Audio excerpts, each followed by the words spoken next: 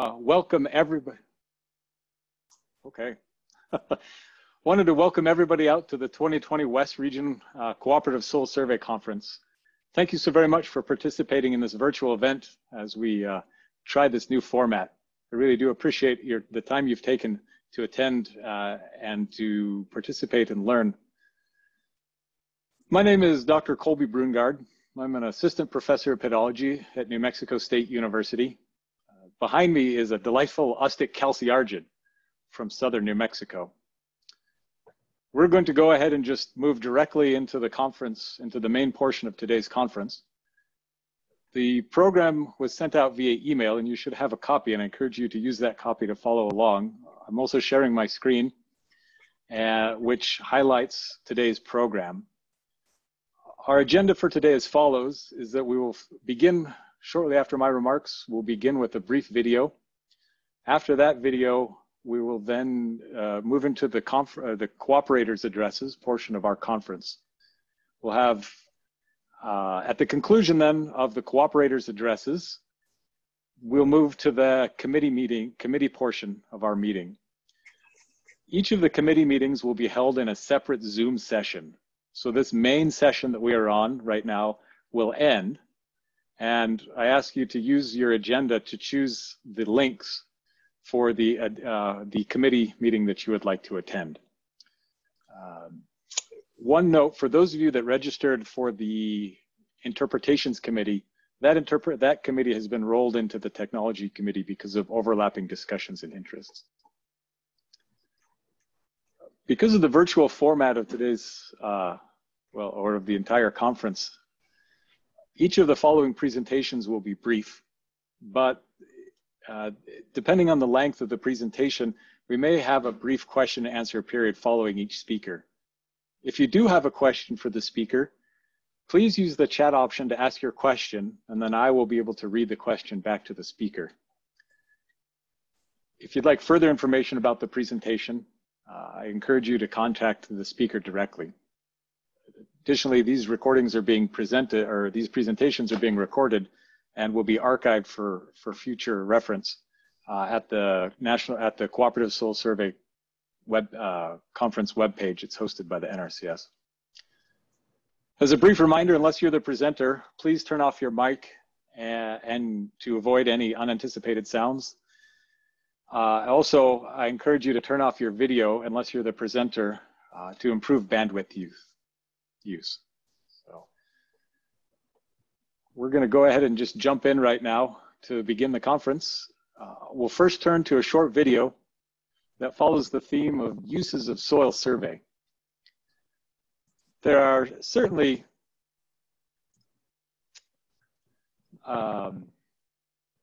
many aspects of how soil and water conservation is supported by the Cooperative Soil Survey in states as diverse as those as found in the Western US.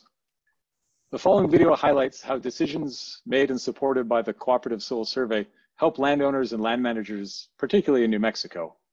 This video highlights Jim Berlier, a past president of the Soil and Water Conservation District and an active rancher. If you give us just a moment to make the transition to the video.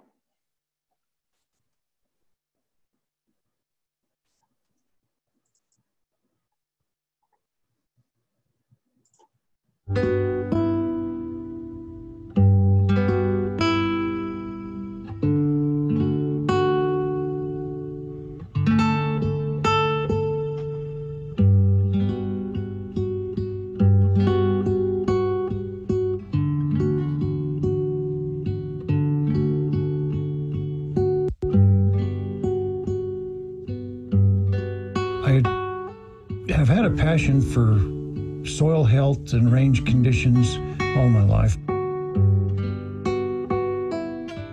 If we don't maintain the grasslands in a healthy manner and leave them better than we found them, there just won't be anything for our grandchildren and for future generations.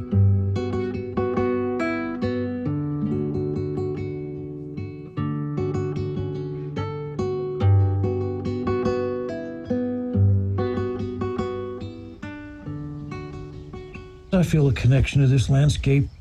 You know, when I travel as much as I do, When I pull back in here and cross the cattle guard, I feel like I'm home. It's just a warm feeling that the efforts that we've put forth have been worth our time.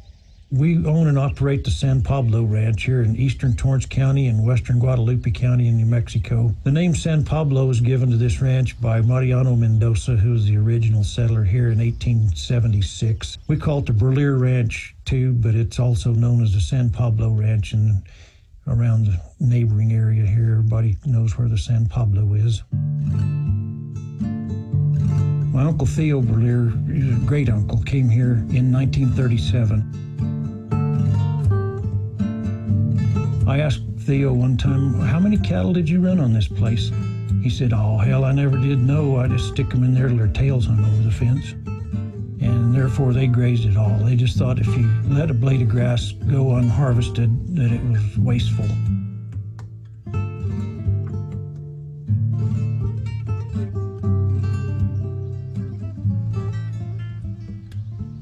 I feel sustainability is the key to what we're doing here. Sustainability to me means that you can harvest this grass without doing any harm to the ecosystem.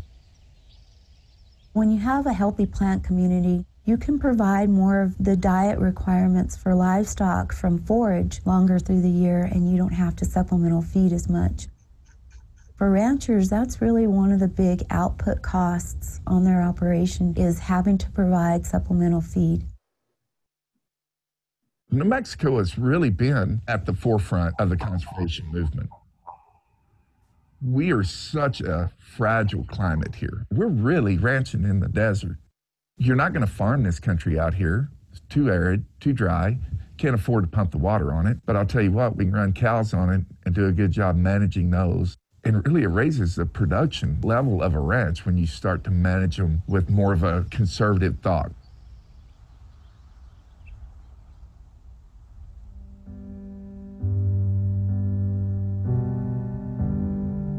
One of the things that got me involved in this conservation effort, I lost my son in a car wreck.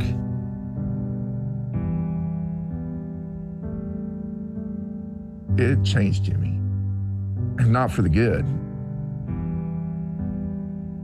I was losing my mind as well as losing my son, and a good friend of mine, Kyle Sharp, decided to start dragging me to soil and water conservation meetings, and that's one way I got more involved and more active in this effort.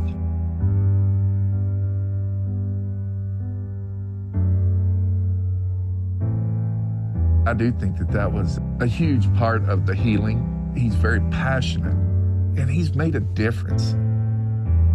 What Jimmy is doing here on this ranch is impacting what the neighbors are doing on their ranch. What Jimmy's doing in lending his time and knowledge to go to these different meetings, the Soil and Water Conservation District meetings, our cattle grower meetings, and being willing to share that knowledge, it's impacting something. It's making a difference here in New Mexico in this ranching community.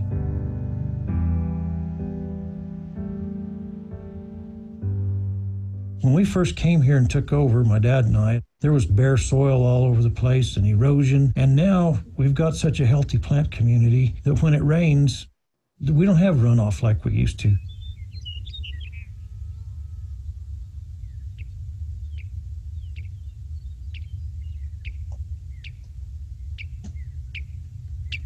You don't get to tell Mother Nature when to rain. The one thing that you can influence, one thing that you can manage, is the plants. A rancher is really a grass farmer, and they're using their livestock to harvest their crop. If I'm not a steward of the land, if I don't take care of that land, I'm not going to be around here for long. I'm not going to be, certainly not in the ranching business. I guess you'd say in the older generation, Theo's generation, people didn't think much about sustainability. They were just here to harvest every blade of grass that grew and thought that was the best way to maximize their profits. But as time went on, they overgrazed this land and ate up all the cool season grasses. Now by letting it rest, we've had a lot of the cool season grasses come back. We're able to utilize that to the best of our ability and grow more beef than we did back when it was overgrazed. He's proud of what he's done here. He's walked the walk. He did it. He put the boots on the ground and went out there and did the work. And consequently, I know good and well that the wildlife habitat is improved on this ranch. The carrying capacity is improved on this ranch. And the long-term sustainability of this ranch has been improved. Jim has a very creative mind, and he's got a lot of good ideas. He wants to leave something behind. And I'm not talking about financial gain. I'm talking about a way of life, something that is very tangible that you can see.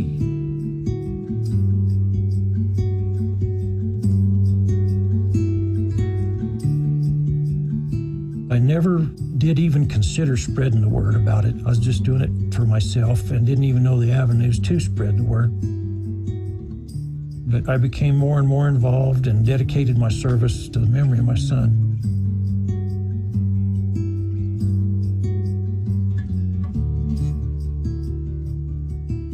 I definitely think open space is healthy and healing. It's just a beautiful way of life to be able to come out here and enjoy Mother Nature and what it provides for us.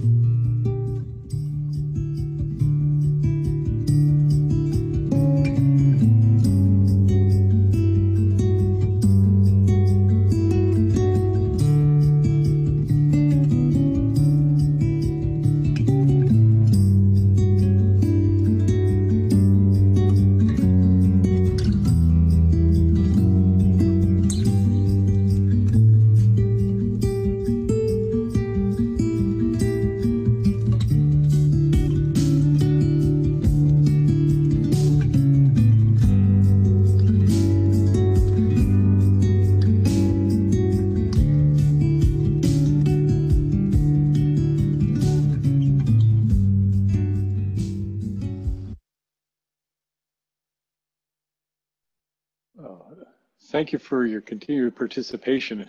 Our next, to move on from that video, talking about sustainability and the uses of the land and how Cooperative Soil Survey can support that.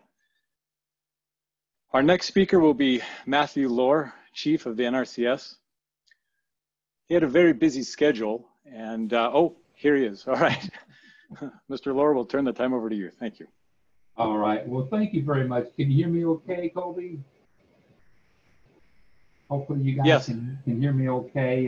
What a great honor and pleasure it is to have a chance to join you for the West Region Cooperative Soil Survey Conference. I wish that we were gathering in person, but certainly understand with COVID, it's caused us to change the way that we all do things. But thank goodness we have technology that we can gather together by Zoom around the computer and still be able to share.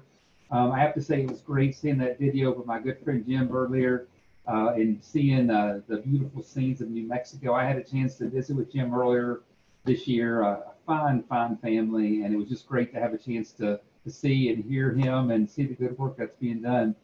I absolutely love the West. Throughout my time as chief the last 2 years, I've had a chance to travel across the entire country, but across the West, the Montanas, the Utahs, the Colorados, New Mexico, Wyoming, absolutely some of the most beautiful places on this wonderful earth that God has created for us. And so I'm envious of all of you here from the West that are participating in here, because you truly have such a beautiful part of the country that you live. And so thanks for what you do for soils, for conservation. And again, it's an honor for me to have a chance to be here. I have the great joy to serve as chief of USDA's NRCS. We're the federal agency that's part of USDA that works hand in hand with our farmers and our ranchers and our private forest landowners to help them with their conservation needs across the board through conservation planning, delivering farm bill programs, and certainly the good work that our soils folks do plays into that. So it's an honor to have a chance to spend just a few minutes with you here to help kick off your conference. I know Dr. Dave Limbo is with us here as well, who leads our soil science division, and his team does a great job. And so we are honored to be a partner, a cooperator with you in this event. So for me, I'm a fifth generation farmer, not from the West, but from the East in the Shenandoah Valley of Virginia. And so farming's a little different than the ranches in the West, but one thing that is the same, and that is the being able to take care and understand the properties and the qualities of our soil and how we can make our soils the foundation for everything that we do. in conservation. My earliest memories were working alongside of my father and grandfather, and they were instilling in me a love of conservation. I remember asking my grandfather about the different types of soil that we had on our farm and listening to his knowledge and understanding just how important that foundation of everything that we do on the land is. I'm proud that as a farmer, we, for years and years, have been practicing no-till, making sure we have cover crops after every crop, using our crop rotations, always making sure that we look for ways to reduce any kind of runoff, timely application of nutrients. I mean, if you take care of the soil, it will take care of you. So naturally, when I stepped into this role as the first farmer chief in 25 years, making soil health a top priority was clearly one of the things that I wanted to do, because it's so important. I've seen it firsthand, and I know for all of you, it's so important in what you do every single day. The importance of science-based information is truly the foundation of conservation planning and the practice implementation that our agency does. The soils and the ecological information are key foundational data sets for conservation agencies. And I love learning about projects like Restore New Mexico, you know, the partnership between NRCS and BLM, New Mexico Association of Conservation Districts, and the U.S. Forest Service, and others. And since 2005, some 15 years ago, this project has treated over 3 million acres, with millions more in the planning process. The partnership, as you know, has relied upon quality soil and ecological site data that controls invasive brush species, which is so common in the western parts of the country, improving our riparian habitat, reducing woodland encroachment on rangelands, and reclaiming abandoned oil and gas flow paths. So this project has provided a feedback loop where on-the-ground results have been measured over 10 years, and this information is truly reshaping our views of the ecosystem dynamics on a landscape scale. A great example of what we can accomplish when we collaborate and work together. And I have to say that during my time as chief, probably one of the greatest things that I've been able to enjoy and learn firsthand is how we all can collaborate together. Not one agency or one NGO or one group can do it alone. It takes all of our collaboration coming together and sharing in those things that we have in common. And that's one of the reasons I wanted to say congratulations to you for having such a diverse membership in the National Cooperative Soil Survey. That diversity is what makes you great, what makes you strong. You know, in the West, ranches spread across thousands of acres. As you know, multiple types of land ownership, from private land to federal land to tribal lands and state lands. And coming from the state of Virginia, that's not necessarily the case in the eastern part of the country. But one of my first trips about a year and a half ago out to Montana, and we're looking at a 10,000 acre ranch, and they were explaining to me about how all of these different ownerships kind of all mingle together and blend together across the boundaries. Very different way that ranching takes place in the West, but the National Cooperative Soil Survey has been able to provide leadership to ensure that the land management data, the soil and ecological data, is seamless across land ownership boundaries, and it's the highest quality to help all of you manage these resilient landscapes. So very exciting to see. The data ensures projects such as Restore New Mexico that I just mentioned. It's a checkerboard landscape, but it would be impractical or impossible to treat the thousands of acres of brush if the soil and the ecological site data change with every type of ownership. And so this conference of the West National Cooperative Soil Survey is an example of what makes this partnership possible and successful. I know you've got presentations from the Forest Service and BLM, NRCS, of course, USGS, and many universities. Again, collaboration across so many lines where we can have such experts coming together that all have the same core beliefs, that all have the same end goal, coming together to share is what truly makes for a success. And certainly the collaboration that each of you have with universities adds the depth and value to conservation delivery on the ground. And I love too that seeing increased student participation in these science-based conservation implementation certainly builds the capacity to carry conservation forward.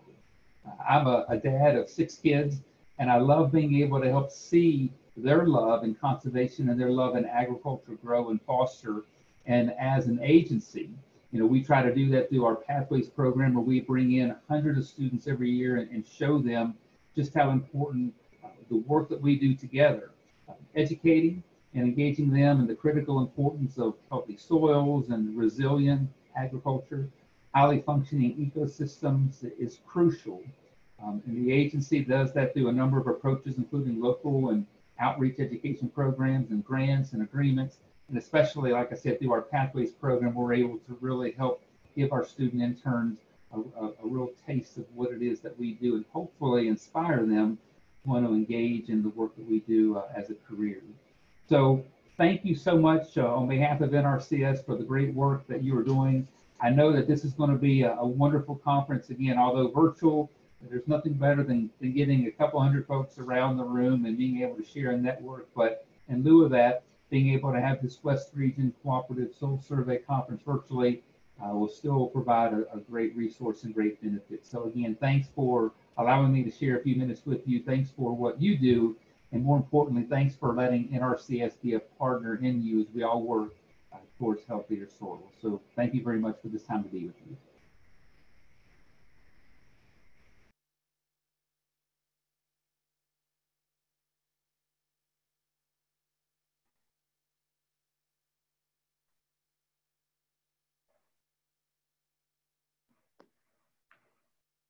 Good afternoon, everyone. My name is Andy Coulter. I'm the acting National Soils Program Leader for the Forest Service, and I plan to give you a little update on activities the Forest Service is up to right now and a little bit of background of the Forest Service for those that aren't as familiar. Start with the mission of the Forest Service is to sustain the health, diversity, and productivity of the nation's forests and grasslands to meet the needs of present and future generations. And our motto is caring for the land and serving the people. Currently, the Forest Service has 9 regions, and a little over 232 million acres.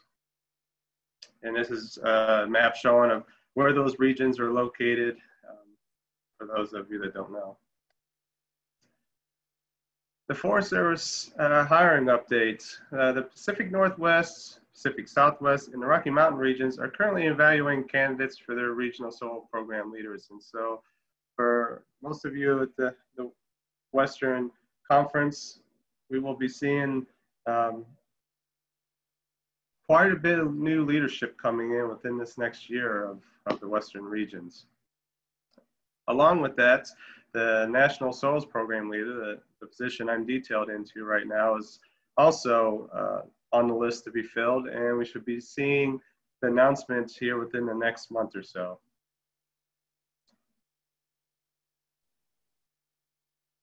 So on forest soil moisture, the Forest Service and NRCS are exploring the use of dynamic soil properties and dynamic soil surveys to better understand forest soils on how forest soils have soil moisture and climatic influence.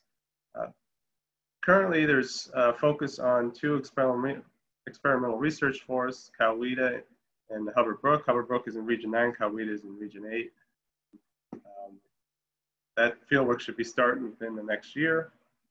The Forest Service is also exploring the establishment of a framework for a network of forest soil moisture monitoring locations to aid management and early detection, land management decisions, reforestation projects, adaptation projects, and resilience projects. Pilots are being established currently in Region 1 and Region 8.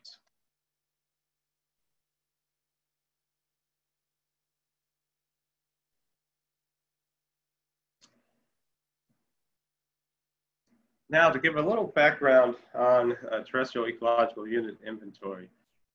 So I wanted to talk about this for a little bit because I wanted folks to see how soils fit into how we look at landscapes. TEUI provides a spatial context for us to understand ecological and hydrological processes, disturbance regimes, habitat and vegetation patterns, successional pathways, along with data collection and building of spatial models, ecosystem characterization for forest planning, watershed assessments, landscape analysis, and field projects. A lot of our forest management plans are built off of TEUI. And this slide is just showing the hierarchy of how the framework fits into Forest Service management and how soils and vegetation and climate fits into the hierarchy. So most of our national forests work at the landscapes or the land units, which is the land type associations or the land types and land type phases. I also wanted to point out here, there's currently a push within the Forest Service to try to get land type associations mapped across all lands so that we can better understand what is happening in the entire land type association. So of course, look at Forest Service soil inventory status. Currently in the Western United States, there's about roughly 160 million acres of Forest Service land. And when you see the second block, there's about 76 million acres not meeting SERGO standards. However, that's a little misleading because although the database shows that most of those lands, there's something to make interpretations for management. And so that raises some questions for us. And the first question is, how do we prioritize these acres? Do we prioritize it based on land management needs? Should we prioritize it where there is no useful data? And lastly, do we need to make all areas meet SERGO standards? And so those are all questions that we're kind of wrestling with here. And I'm sure some of those will be discussed during the committee breakouts. The next thing is, we want to help our sister agency with their push to complete initial soil survey by 2026, but our focus is on utility for land managers, such as making sure that we get a finished product as with the terrestrial ecological unit inventory. And this is just showing what those areas look like across the Western US. The green areas are showing where the land currently doesn't meet SERGO standards. Ways that we're looking at trying to address these needs. The first one is we've got a new NCSS MOU with the NRCS that ensures compliance with the NCSS standards and accommodates ecological map products that better meet the Forest Service business needs, and emphasis on digital soil mapping in the next decade to fill in the holes. Geospatial Technology Application Center, GTAC, is helping us take the lead in filling in some of these holes. And I just wanted to throw this slide up to show some of the joint projects that we have currently with NRCS. The GTAC is helping do digital soil mapping with. One's the Bob Marshall Wilderness in Region 1, a couple projects on the Boise and the Payette and Humboldt-Toyabe National Forest. And lastly, GTAC is working on creating a CONUS 30-meter layer across all lands to use when modeling soil properties. Some of the challenges that we're having in meeting these needs is one, available staffing. As many are aware, all the government agencies have been cutting back on positions. Funding priorities, we've been in a flat budget for a number of years now, and technology is continuing to change and trying to stay up with that technology, such as acquiring LiDAR to be able to make digital soil mapping more efficient. And so with that, I'll open up to any questions. Thanks.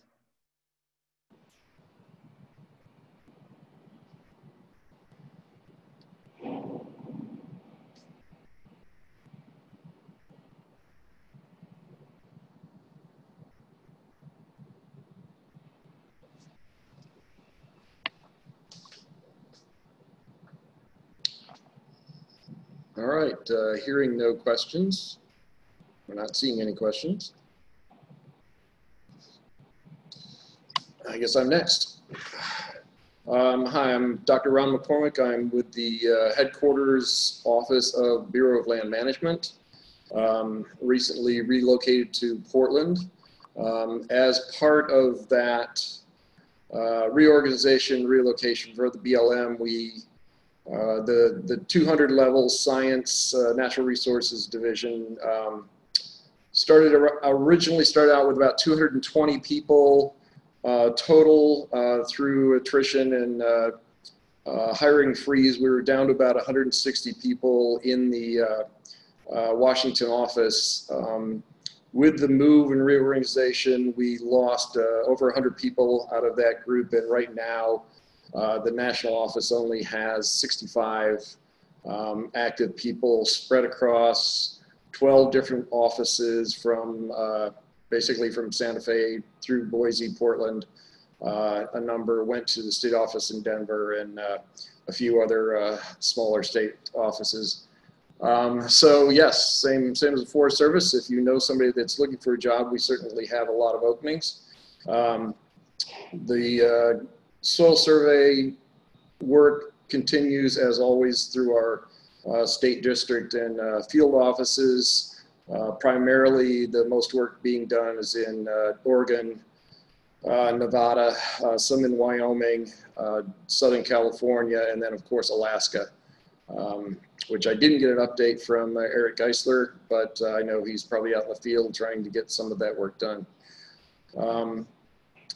Probably the biggest thing that we're trying to get done this year is developing workflows that will integrate ecological sites and edit information into BLM decision-making processes.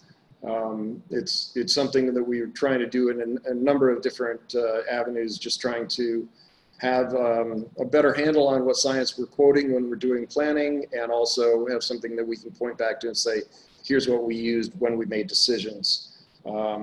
Emily Kuchergis out of Denver is heading that initiative. A couple of other people with BLM, and then some of the ARS folks down in Santa Fe, or sorry, Las Cruces, are also going to help us out with that.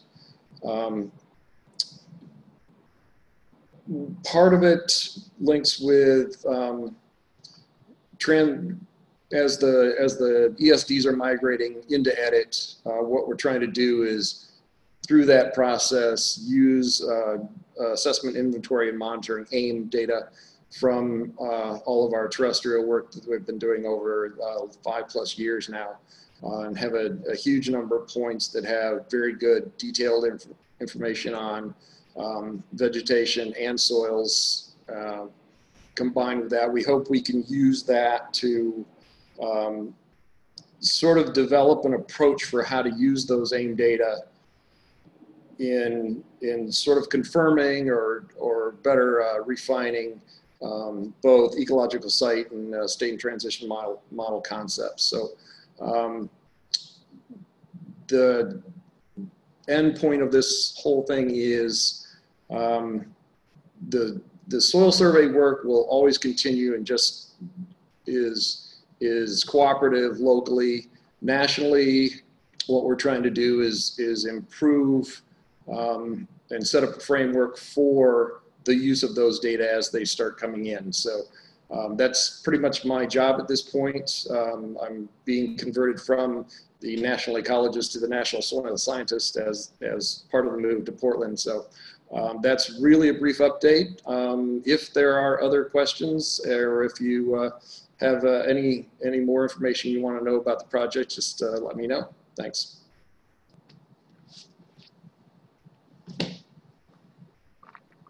Thank you, Ron. Let's wait a minute or so for any additional questions to see if any pop up in the group chat.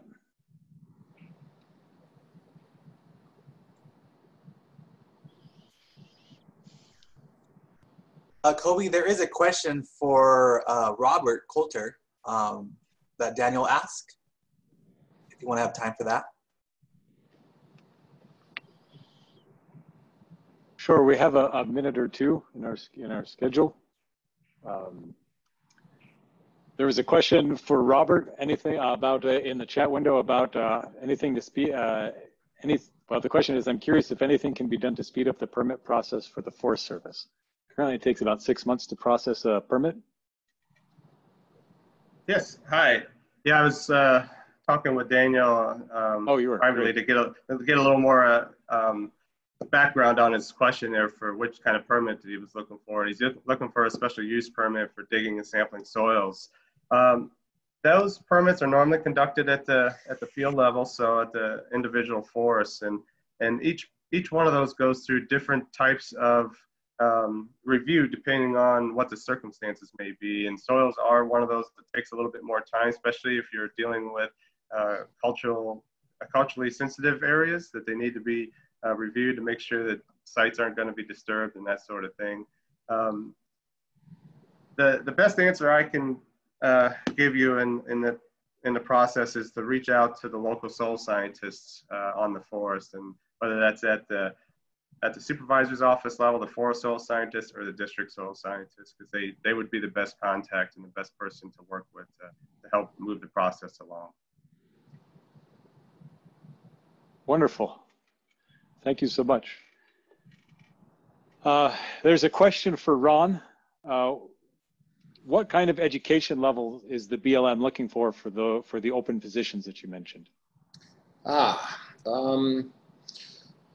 it's probably a mix. I think the minimum for most headquarters are a bachelor's with a certain number of hours in whatever the discipline is, whether it's fisheries, hydrology, plants. So that's just the minimum, but there's every level of education you can think of in the staff, and mostly what we're looking for is what experience do you have, and yeah, what would you help bring to our organization? Thankfully, they don't let me do any of the hiring, so I can't give you too much more information than that, but the minimum is at least a bachelor's, but other than that, I don't think there is much requirement. Great, thank you so much.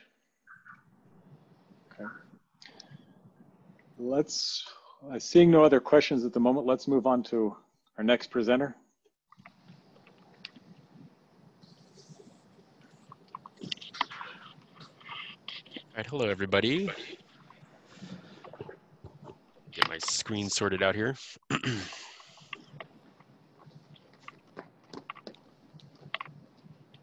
All right, I think I got all the buttons pushed now. All right, so thanks again, everybody. My name is Jason Kenworthy. I'm the Geologic Resources Inventory Coordinator for the National Park Service, part of the Geologic Resources Division. We're a national, so a Washington level office, but are based here in Colorado. And our task briefly is to provide that geoscience-based technical policy and administrative support to parks and other offices all across the National Park Service. So our division oversees 2 of the 12 fundamental natural resource inventories that are part of the inventory monitoring program. That's the Geologic Resources Inventory, or GRI, and the Soil Resources Inventory, or SRI. You can see the full list of 12 should be on your screen right now.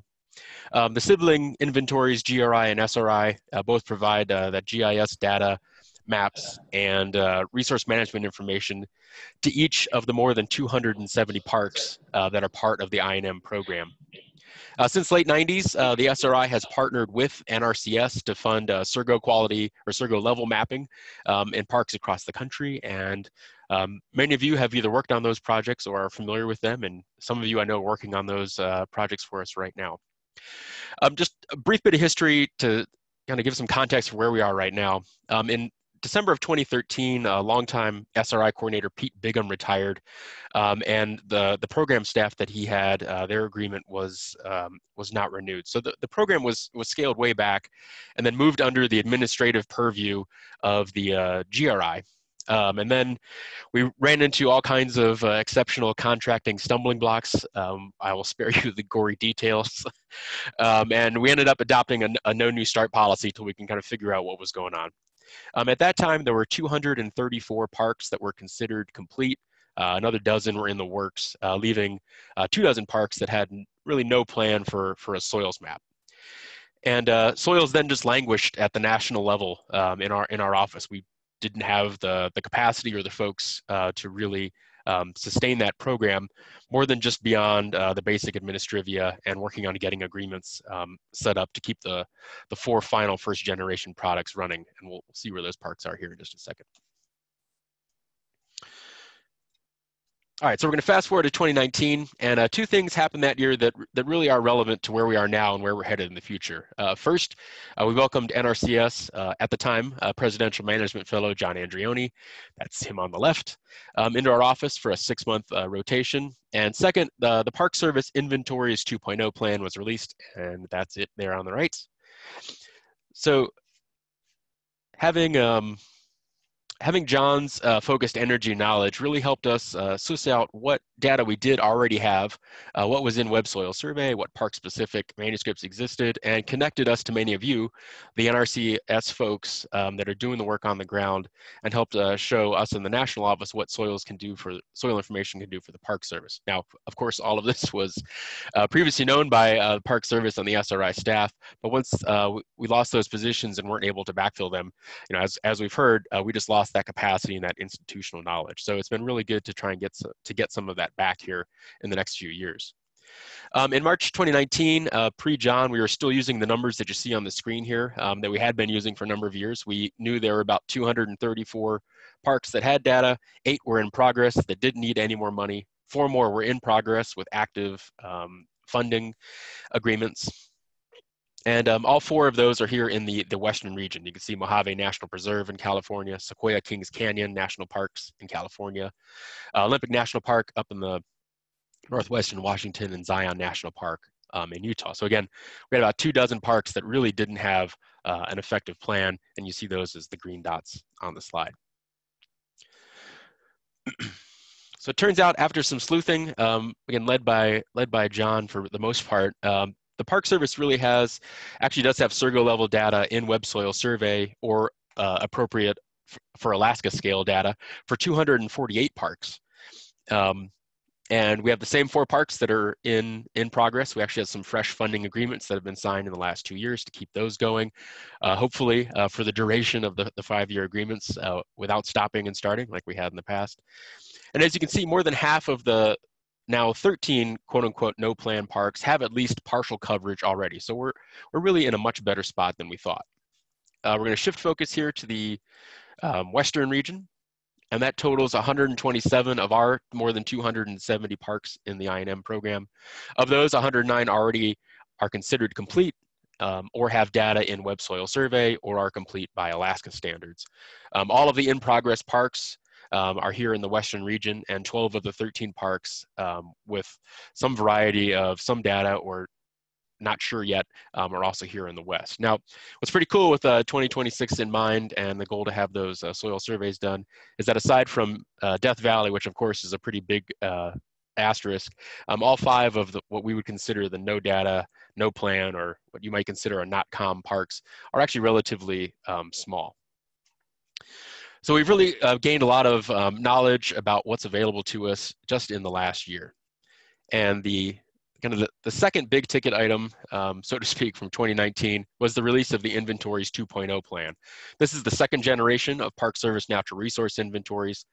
And you can see on your screen now, this is the framework for the 10 inventories that are going to be covered under 2.0. And you may notice some similarities with 1.0. We'll get into that here in just a second. So even though both soils and geology were in theory, quote unquote, covered by 1st generation products through the existing SRI and GRI programs, Inventories 2.0 includes, and I'm going to quote here, maps of geologically recent, management relevant superficial units that include superficial geology and soils information. So in short, soils maps and superficial geology maps. So although that may appear that we're just starting over again and redoing things, it's actually, we're taking a different tact here. Following a few years of scoping discussions across the service, many folks at different levels in the agency said that the 1.0 data, both from SRI and GRI, just wasn't meeting their needs. On the soil side, likely that was due to the fact that us in the national office, we really had no outreach to the parks and weren't able to provide any assistance to them for more than half a decade. So we weren't there to kind of help keep that that momentum going with using that soils data. And the other piece of that, I think, is that the whole point of the 1.0 data exercise was that we were providing just baseline data. Every park got a map. The idea was to provide that information for the entirety of each park, so all within the green lines. And so every park was given more or less a standardized product and a suite of tools to analyze that with. So a lot of the onus was put on the park managers to then use that data to make a decision and figure out how to analyze that data to get information to make a decision.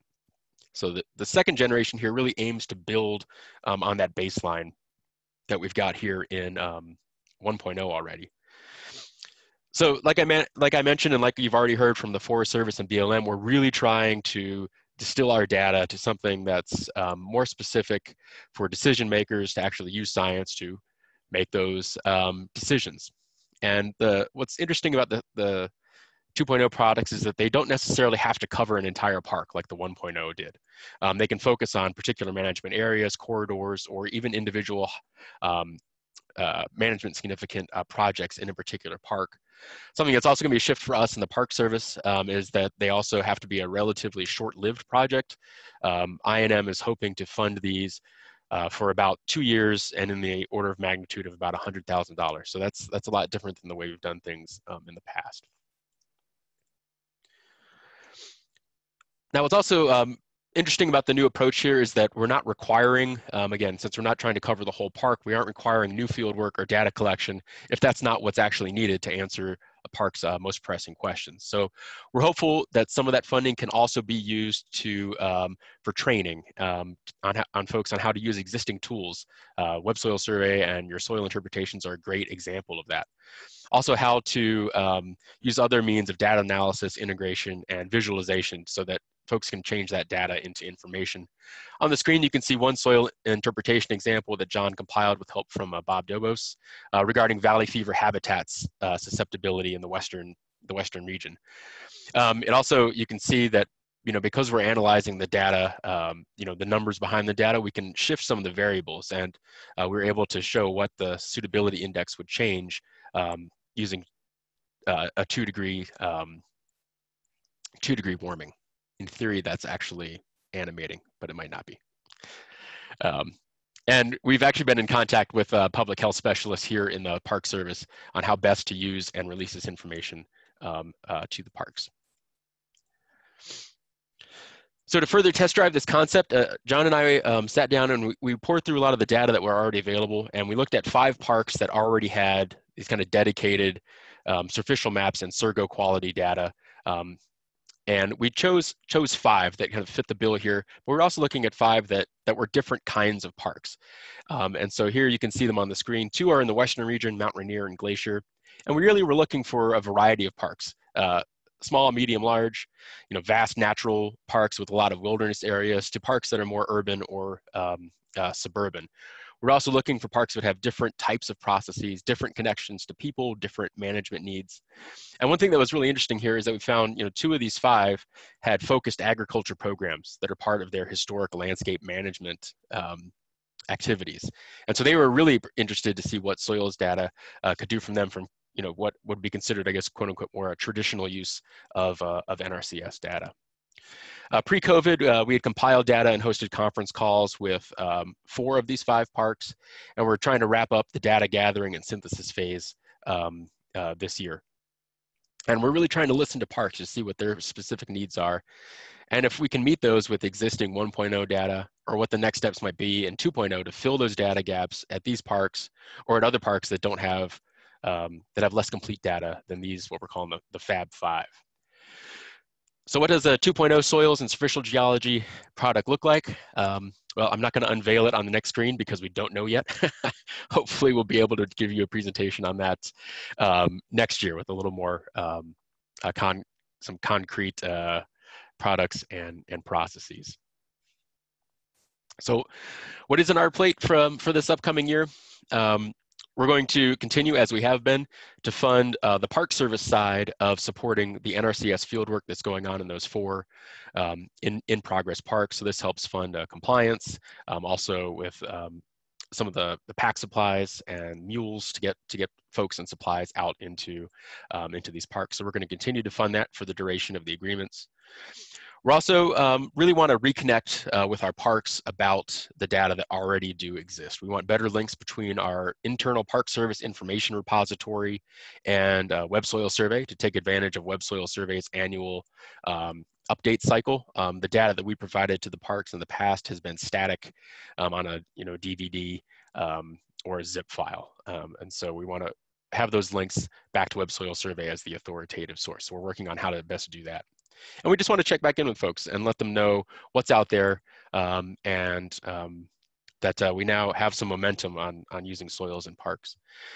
We really need to finish up our proposal and science plan for 2.0 so we can actually start to test drive some of those products and processes and figure out how we're going to receive and rank the proposals and projects that come in from the parks. And the last thing that we're going to work on is something that we're closing in on the hopefully the home stretch here, and you heard this from the Forest Service folks as well, and BLM, is that we're working on a new MOU to align the Park Service with those partnerships that are set up in some of our sibling land management agencies. Our goal, again, facilitate future work, make things easier to get done, such as 2.0 products, but also to look more at this collaborative technical assistance. The Park Service is clearly, soils are a critical resource, and we just don't have the expertise in-house. And that's where y'all come in. We've long relied on the NRCS to be our, basically the brains behind the soils management here in the Park Service. And so we're looking for ways to continue that and make it more straightforward for parks to know that they can, how to reach out to folks and how we can help them find the best solution for whatever their particular issue is. So that's it for me. If you have any comments or questions, feel free to let me know. My contact information is up here, and we'll definitely send that out as well. All of our inventory products, all of the GRI ones are available right now on what we call our Geodiversity Atlas. It's a park by park based portal to access geoscience information. And we've got most of the SRI products up there. We're still working on, again, building some of those links and fleshing that out a bit. But let me know if you have any questions, and thank you so much for your time. It's really been great to get engaged with soils work, and we really appreciate the time and energy from NRCS. Y'all are awesome, and we appreciate it. Thank you, Jason. There's one question. The question asked from Ryan: is there a plan for getting more funding to increase the soils coverage when management needs at different parks change? Yes-ish. That's so. That's what we're going to be looking at is, we want this program 2.0 to be a little more dynamic and able to respond to requests as they come in and as management priorities change. So I think under 1.0, the answer was no, you already got one, you can't have any more. So under 2.0, we're going to try and be a little more flexible. How that works in practice, we haven't determined yet, but we'd like to see that for sure. Okay, thank you. Sure.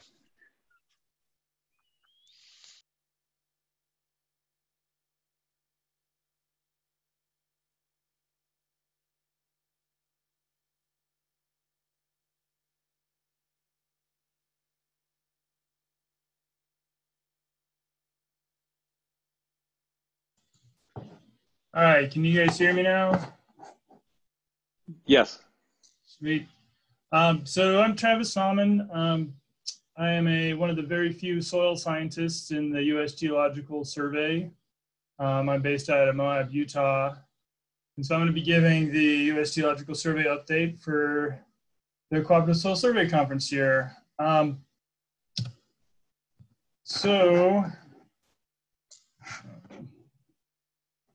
get my PowerPoint to go forward. All right, sweet. So I want to give you guys a brief overview of just the USGS. We're kind of administered in two ways, one by our mission areas, and then we also have administration at the regional level. And so we're kind of an amorphous agency, and I kind of wanted to just go over some of what we do so that USGS hasn't been that involved in the Cooperative Soil Survey, and kind of one of my goals is to change that. And so we kind of have these different mission areas. We have our core science systems, which is kind of our our origins and our bread and butter, the topographic mapping and geologic mapping. That was kind of the early stages of the USGS. You know, we've been around since 1879. So things have evolved considerably since then. We have the Ecosystems Mission Branch, which is where I'm located. We focus a lot on kind of ecology, natural resources, wildlife science. We have an Energy and Minerals Division, which is pretty self-explanatory, focused on geologic mapping and extraction analysis of kind of trends in extraction. We have an Environmental Health Division that looks at contaminant science and kind of related issues.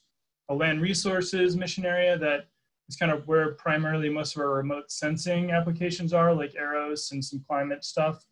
We have a Natural Hazards Division with a seismic network, do a lot of analysis on landslide risk and coastal risk. And then I'm sure a lot of you are familiar with the Water Resources mission area, which is, you know, manages the stream gauge network and a lot of other kind of water related inventory stuff.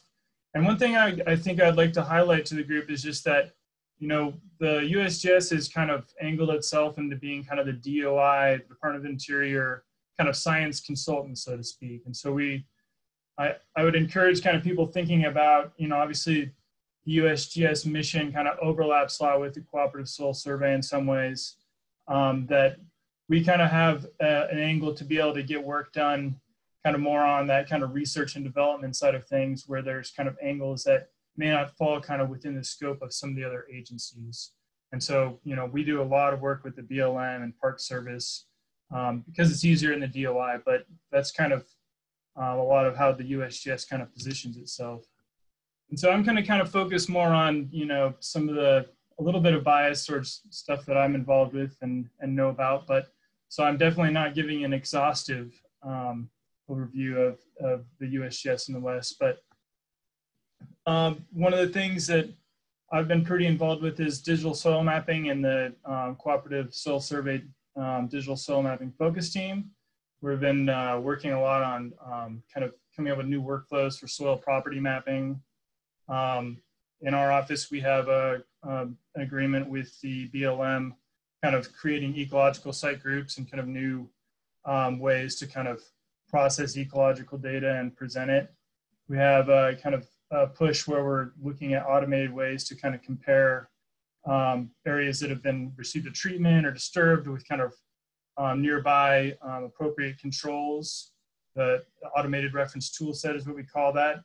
We've done a lot of work in kind of salinity assessment, and we have a couple different projects related to soil interpretations, in particular in collaboration with Colby Brungard. And we just have a lot of broad kind of projects that are related to ecological restoration, particularly in drylands where we don't really have a great understanding of what works and what doesn't. Do a lot of work with climate change, land use, and drought, and thinking about systematics. So these are kind of a lot of things that we've been involved with in kind of this, particularly the Southwest. To kind of dabble into that, we've recently published a paper kind of coming up with a new workflow for producing soil property maps at a 30-meter resolution through a BLM funded pilot project in the Upper Colorado River Basin. It's kind of a laundry list of the soil properties that we included in that pilot that were kind of particularly geared at kind of BLM needs and some of their definitions of sensitive soils. So that we just published that paper and kind of working to kind of pick and choose what worked and what didn't in this and apply it to the digital soil mapping focus team. Kind of another push that's a similar BLM funded project was kind of repackaging the ecological site information at kind of a coarser thematic scale that is kind of more appropriate for more regional level decisions. And so we've been working in particular with the Colorado State Office of the BLM and the National Operations Center in Denver to kind of pilot this stuff.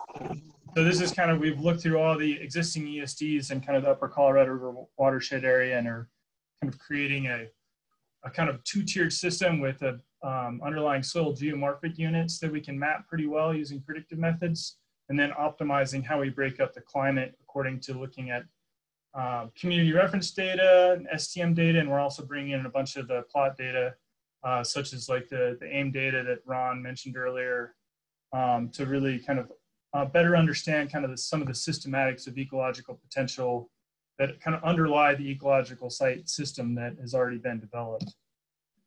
Another kind of cool related stuff that I mentioned is automated reference tool set. So this is kind of basically a geospatial way to utilize some of the amazing satellite imagery that we have available to us. You know, the Landsat archive goes back, 30, 40 years. And so we're trying to figure out ways to kind of do automated analysis of what works and what doesn't using those data sources. And so we've kind of dabbled in the social sciences to look at this body of literature called synthetic controls to be able to streamline kind of that analytical process. The USGS just has an amazing array of ecological restoration programs. Just out of our office, we have a broad set of kind of experimental projects, looking at soil amendments, looking at seed mixes, looking at connectivity modifiers to create microsites, because it's really hard to restore dryland ecosystems. And so this is, great. The science coming out of this is great for thinking about state and transition models and what is going to work in the future, because we have a lot of areas, and when you look at the literature that aren't really up to specs when we think about the potential from an ecological perspective. We also do a lot of climate change and drought manipulation studies in the USGS. We have a lot of drought experiments going on where we're either reducing rain or increasing temperatures and trying to understand what happens when, what's going to happen as climate change moves forward. And we have a lot of expertise in soil moisture modeling. John Bradford and company and Flagstaff have worked with a lot of NRCS folks, and you kind of really cool paper they published last year in Frontiers in Ecology and Evolution, looking at how soil moisture regimes are going to change moving forward. We have some eco-hydrological observational studies going with the National Park Service around here. So just all kinds of interesting science trying to figure out, we have all this change happening around us. What does that mean for land managers? And another cool project that we just started in collaboration with New Mexico State University, Utah State, and Duke is trying to kind of bridge the WRF system model through some new NASA funding to really understand dust and water resources and how drought and land use are interacting with kind of some of the new understanding we have about how accelerated snowmelt is changing our water resources in the Southwest, and trying to tease out the drivers of drought versus land use and how that all comes together by improving the WRF Earth system model. So this is kind of a flavor, just a little flavor of what the USGS is. It really is a pretty amazing agency thinking about all the science that happens. And so if any of these kind of ideas have piqued your interest and you want me to point you in direction of how to get more information or get connected or collaborate, feel free to just get in touch with me. And if it's something that I have expertise on, I'll provide that, or I can point you towards somebody that does. So really appreciate the opportunity to talk with you guys, and just thank Colby and New Mexico State and the Cooperative Soil Survey for having me. Thanks. Thank you, Travis. Let's wait a minute or two to see if any questions come in.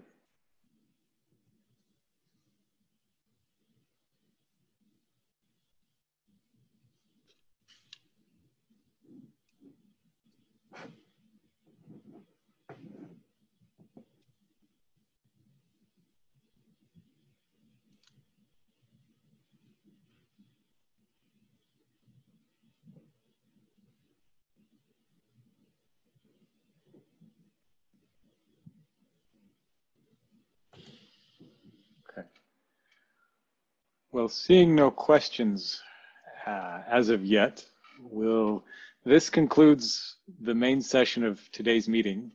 I want to thank all of the presenters for the time and effort that you've put into preparing your slides. It was very interesting and to learn what everybody is doing about soils. I hadn't quite realized the scope of the soils work that is going on in our region and among different federal agencies. So as I said, this concludes today's main session. Each of the individual committees will be held in a separate Zoom session, and this current main session will end in about 3 minutes. Links to each of the relevant committee meetings can be found in the email with the agenda that you received that lists the program. And so I invite you to look at the link to join your respective session of choice.